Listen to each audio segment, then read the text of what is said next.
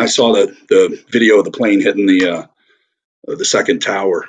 I'd been working all night. I went to sleep, and my wife woke me up. I mean, 30 minutes after I fell asleep. But if it's one of those where you don't know what time it is, but it was about 6:45 here, so about 9:45. So one tower's already smoking, second one hits it, and I don't quote me on the times. I don't remember the times, but I watched the second plane, fly into the second tower, or the first plane fly into the second tower.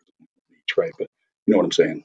And when I saw that, I just looked at it. I said, "Well, I'm going to war," and not even 6 months later, I went. Right, so the guys that went September 11th, September 12th, in February of '02, they're coming out. Right, you rip them out. And so guys, Rob Kerr, Sandy Lopez, Pav, Mike Brogan, those guys were all coming out.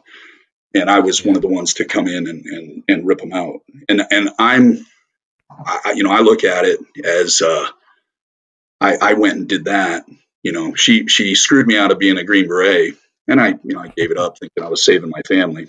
It didn't happen. But I for sure wasn't going to miss this trip, right? So I get there, and I share this with you. I'm landing we land on the airstrip. And in those days, right, you did not step off anything that was paved or had the metal sheeting because it was all mine, right? So Hal Sullivan's there, and he's checking his uniform. It's like, anybody got any dip? So I reach in. I don't dip, right? But Mama raised ugly kids, not dumb ones. So I had plenty of trading stock. So I pull out this fresh can of Copenhagen and I hand it to him. And this guy, I mean, he got the pinky involved, right? He's in that thing like he's a proctologist. And he's digging around in there, and he, and his lips out to here.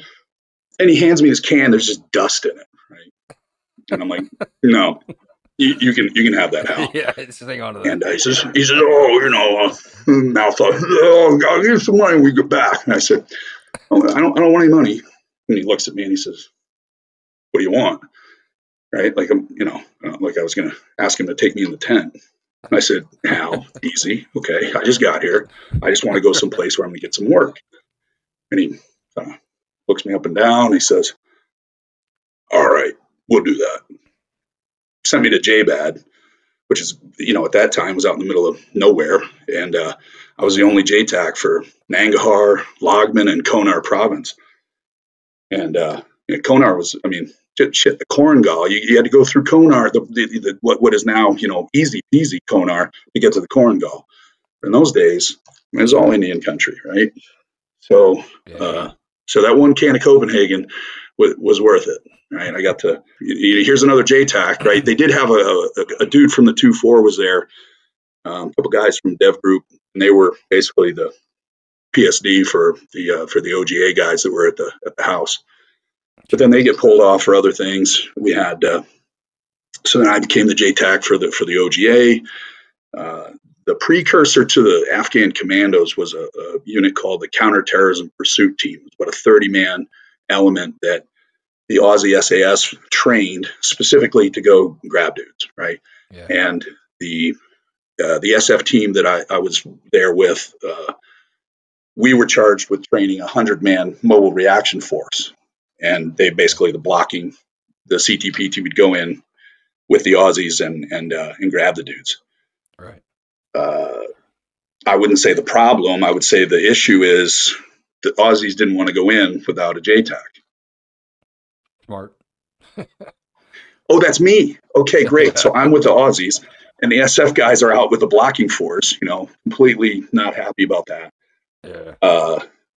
But that's the way it was. And then that video that you mentioned at the beginning, the Brits had an SAS team there in JBAD, and we got some intel that some bad actors had infiltrated our guard force, our house guard force. Right, we had a compound that we knocked a hole in the wall to the next one, and knocked a hole in that far wall the next one.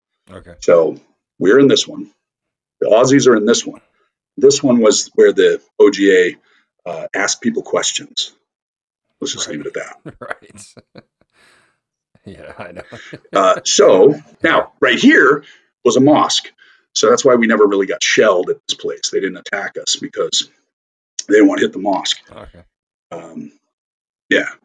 So we get this intel that somebody in our guard force is a bad actor. There's two of them that we're looking for. But then we start thinking, we're getting details of their plan, and it's not lining up, right? Like it doesn't. The floor plan and all that's not the same. Well, we figure it out. It's the Brits. It's the SAS team.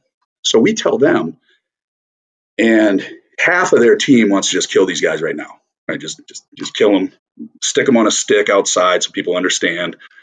And the other half is obviously like, we can't do that. Sure. Let's let them go, and the Americans can go grab them.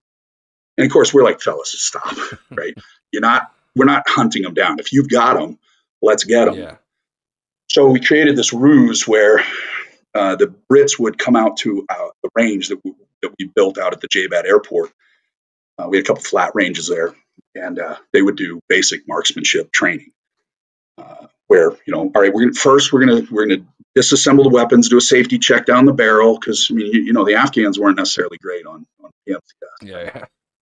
So, or even cleaning the weapon or whatever. Right. So it's plausible. So day one, they bring 4 guys, not including the 2 chowderheads, and they look down the barrel. Okay, it's clear, it's free of obstruction. Reassemble. Let's begin. And they run through a series of basically zeroing and basic qualification. Okay, so those guys go home. Hey, what'd you do today? They tell the story. Here we are the next day. The Brits show up. Oh, but the Americans are here. Geez, we didn't know you guys were here. We're like, yeah, well, you know what? We're about to take a break anyway. You guys help yourself. And so the cue was when Simon, the Brit team leader, when he looked down the barrel, right, we were supposed to take these guys down. Now, unfortunately for 2 other dudes, right, just to make it unobvious, there were 2 guys that just happened to be regular dudes, right? Well, they still got dumped. Yeah, so 1, 2, 3, done, right? My guy is doing the kimchi squat, so I have to pick him up to slam into the ground, and I kind of come around him and grab him by the scruff of his beard like this, and the head does normally follow that, Sure. right? So I'm whipsawing him, trying to get him on the ground. Finally, just reach out and kick his feet out from under him, and down he goes. And I'm trying to control him, right? Here's the old cop brain. I've got a least amount of force necessary to neutralize the threat. Yeah. Well, then he picks up a rock.